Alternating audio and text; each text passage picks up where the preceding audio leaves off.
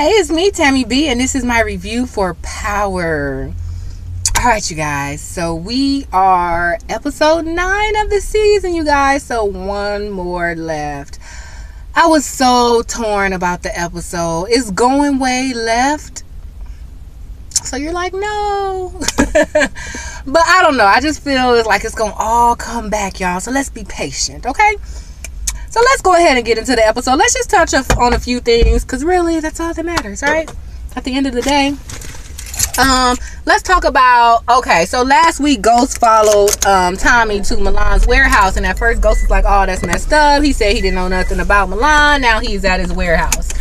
This is my favorite part. Was when, you know, Ghost kind of was trying to feel Tommy out, like, oh, where'd you go last night, da da da da.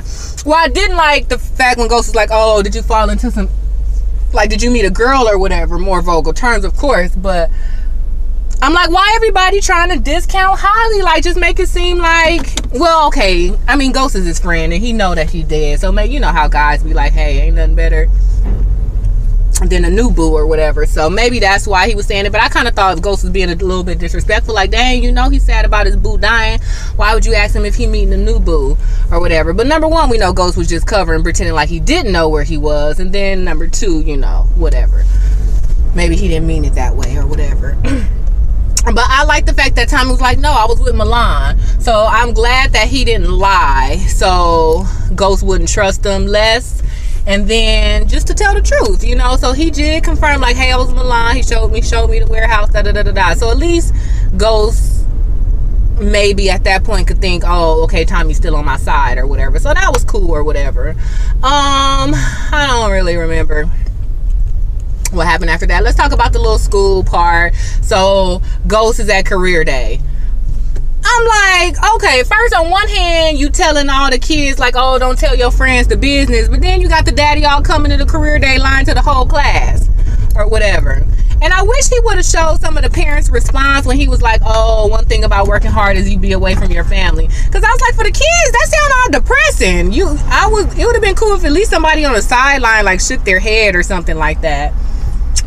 But whatever, y'all. Tyreek wasn't here for it like the rest of us wasn't, clearly. He was like, whatever, and pull out his phone to call Kanan. I'm like, of all people to call, you couldn't text your homie, like, this sucks, or why you gonna text Kanan? Like, you could have texted Tommy, you could have texted Dre, but I guess not, because Tommy told Tyreek to basically listen to his mama and daddy, and I think, you know, Dre said the same thing. So I guess that's why he only calling Kanan, who don't tell him nothing or whatever. But I'm like, Tyreek, go sit down. And why was him and his sister in the same class? Ain't they like 2 years apart? But I don't know, maybe career days in the library and everybody was in there.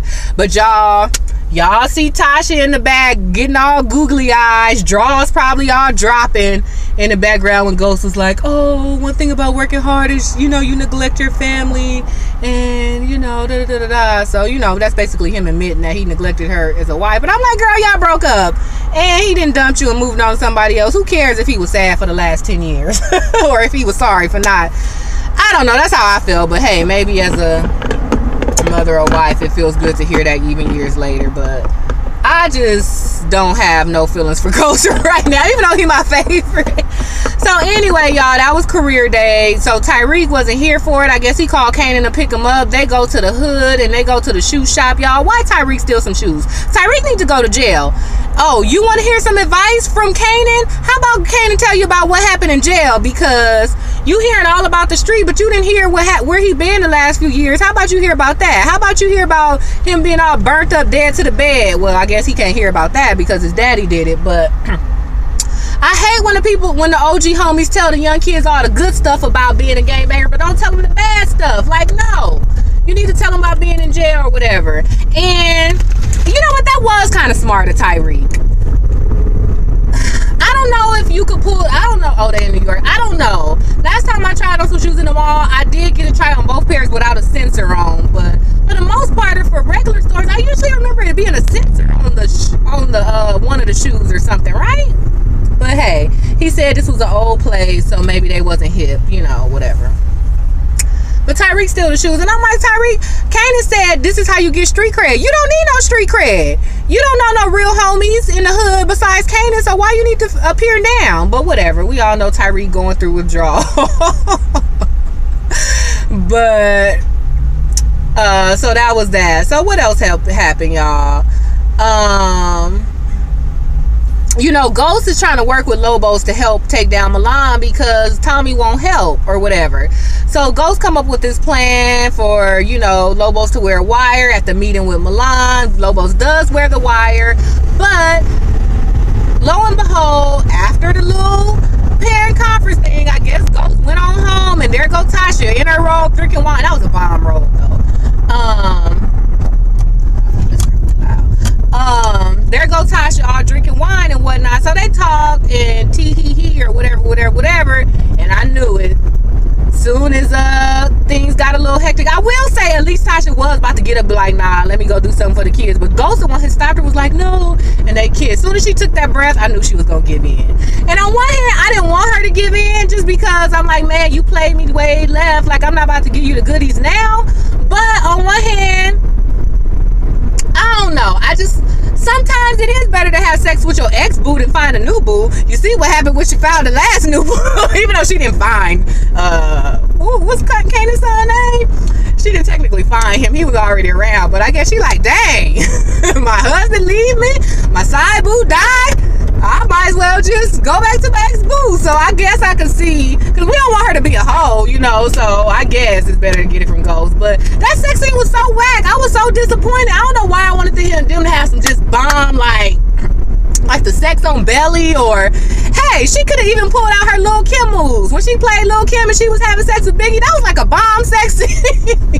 So I was like, where's the Lil' Kim moves? Like, cause they faces, why was they making those weird faces? It was like, it's good, but it's not good, or is it like, I don't know, it was just like a real hard grinding it out face. And I was like, okay, maybe she is kind of tense, like, oh, you dumped me and I'm really mad at you, but hey, I need to have sex, so boom, here it go. And maybe he was like, oh, sexually frustrated just in general, he ain't got no boo, and maybe that was just a sexually frustrated phase. But I kind of felt that they were saying stuff to each other like, you know, I hate you, but okay, or I'm still, or he maybe was saying, oh, I'm sorry, but okay, you know, I don't know. But the faces were weird. But I was like, dang it, I wanted to have them have a better sex scene so I could be like, see, Ghost, just get back with your wife, you see, the sex was better. But that didn't happen, at least in my head, or from what I saw. But whatever, let's move on. Tommy kills Lobos. Long story short, y'all, Dre came to help to clean up the murder. Y'all, Dre so thirsty, he jumped out of the car ready, like, yeah, where the body at? Like, that's how I look. He was so ready to be down. Oh, Ghost don't know about this. Okay, I ain't gonna tell him. Like, he almost had his little Ray J going on. So whatever, y'all, Lobos is dead. And you know, Tommy go back and confront Ghost like, yeah, Milan saw you following me last week. I told you to fall back from doing that, and you didn't. Now you're trying to send Lobos to mess up the game after I told you Milan was gonna kill me if he caught you doing some more stuff. So whose side are you on, Ghost? Like, you want him to kill me or not? So I'm glad Tommy banged on Ghost. But what I was mad about, why Ghost didn't say nothing about the wire? He knew about the wire, right? So now, okay, now, what if they find him in the wire? So I guess that's what's gonna happen. That's what we're gonna find out next week. Are they gonna find the body with the wire on it? Are they gonna listen to it? So unless the police who gave him the wire, which was Greg, find him, then maybe whoever else find him won't know to search, because you can't scan it, so you would have to specifically be looking for it to find it.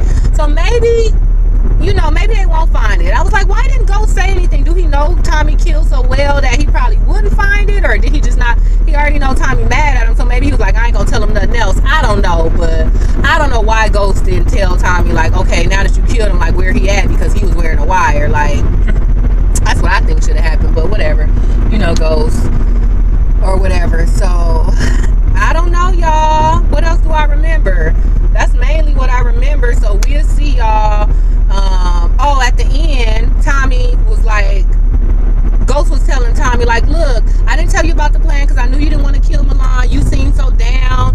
I know he, taking you under his wing, but it would be better if you were the leader, Tommy. If you the leader of the drug game, I could get out like I've been wanting to do, and you could run the streets in your own way. So let's kill Milan and let him be out of the way or whatever. So at first, Tommy was like, nah, I'm not with it. But then when he got closer to the door, he was like, nah, I call the shots. So that's why the episode is I call the shots, because Tommy said he wanted to call the shots or whatever. And I'm not too, I know Tommy is crazy and could be a hothead, but hey, right now he the one who most in the mix, so I'm not too mad at Tommy calling the shots. So boom, we think Tommy is down to help Ghost. But then Tommy goes to Milan, was like, oh, remember when you said let me watch Ghost for you? Well, I watched him and he tripping, we need to kill Ghost. So I don't know, y'all. Is Tommy fronting with Milan just to make Milan like Tommy more? Because Milan loved Tommy, y'all. He down. Milan homies was like, oh, why you bringing the white boy into all of our business? And even Milan was like, no, Tommy is like family now. Like, he down with the get down or whatever. He on our team. So Milan is pumping for Tommy. So maybe Tommy's smart enough to be trying to win Milan's trust on all levels. Or maybe Tommy is tired of Ghost. Like, dang, I told you. You left me high and dry and I picked Holly over you. I told you last week when you got followed, Milan was watching it. It was life or death for me and you still did it. So hey, F you and your couch. Maybe that's what Tommy is thinking. But I don't know, y'all. Maybe just because I'm so down with the dynamic duo of Tommy and Ghost that I low-key think that my hope, my desire is that Tommy is playing Milan and he really is going to be down with Ghost. That's what I think. So that was it. I can't really think of nothing with Angela. I think she had sex with Greg again. And, Greg went to her phone or went to her purse. First of all, Angela, you got that dirty phone on you. Why you just leave it out like that? And why you leave your purse out? I don't care. All of my booze, even my husband, up until he bought us a house that we moved in together, every time he came to my house, I had my purse. Okay, I got trust issues. But I be hiding my purse from booze or on dates. So why you didn't hide your purse, girl? You ain't been back to the Bronx in a minute. But yeah, so Greg stole the SIM card or stole the phone or stole the picture of the SIM card. So now Greg know that the burner phone belonged to somebody in the office, and then he followed the people and he saw Mike all coming out of Hugo's house. Hugo is the guy who helped Lobos escape and who was working with Mike or whatever. So we all know Hugo dead, and I guess Mike went to his house to kind of make sure there was no traces of him. And he did find a picture of him and his daughter, because remember Lobos or whatever. Wait, I've been saying Lobos this whole time, huh? I forgot the guy, the name. What's the name of the guy that Tommy killed? Oh my gosh, I think I've been saying the wrong name this whole time, but y'all know who I'm talking about. Or whatever. So yeah, so at least Mike got his little picture out, so maybe he's in the clear or whatever.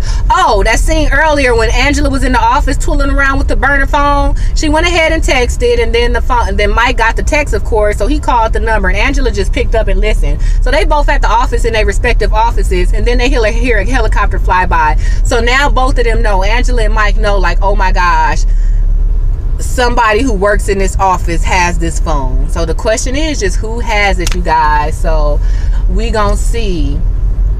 Oh my gosh, I'm so upset. I feel like I wish I could rewind and see if I was saying the wrong name of the guy who Tommy killed or whatever. But yeah, we know he did. But that was it. That's all I could think of as far as whatever happened with Angela. Oh, y'all, and Keisha missing, y'all. Keisha, where you at, girl? You better call us. You know we don't want you to die, girl. Where your son at? But we know Tommy went to the shop. We know Tommy went to the shop last week, so we thinking Keisha dead, y'all. But Tommy know Keisha the homie, so maybe Tommy, oh, remember when Ghost sent Holly all packing with a fake ID? Hopefully Tommy sent Keisha packing with a fake ID with her son and that $500 and the bag it came in. So hopefully Keisha ain't dead, y'all. Keisha, don't be dead, girl. But that's it, y'all. Kanan, he looked like he still on lean, because why is he slurring? And is that on purpose, or is that his regular gangster lean getting shot slur or whatever? And I don't know why it just gives me pedophile tease that he is hanging around a little boy. Like, I know he not a pedophile. Well, that is, I mean, I don't know. It's just, I don't know, it's eerie to me. And I know it's eerie because he a killer, but it gives me more than just I'm getting back at Ghost tease. It just gives me rapist tease a little bit. So hopefully that'll happen to Tyreek. Tyreek just need to go to jail and get out the way. And y'all, Raina love her little daddy, y'all. She was all smiling and raising her hand at the little career day so her daddy can answer her questions. I was like, aw, ain't nothing like a father and daughter love. It'd be so cute sometimes.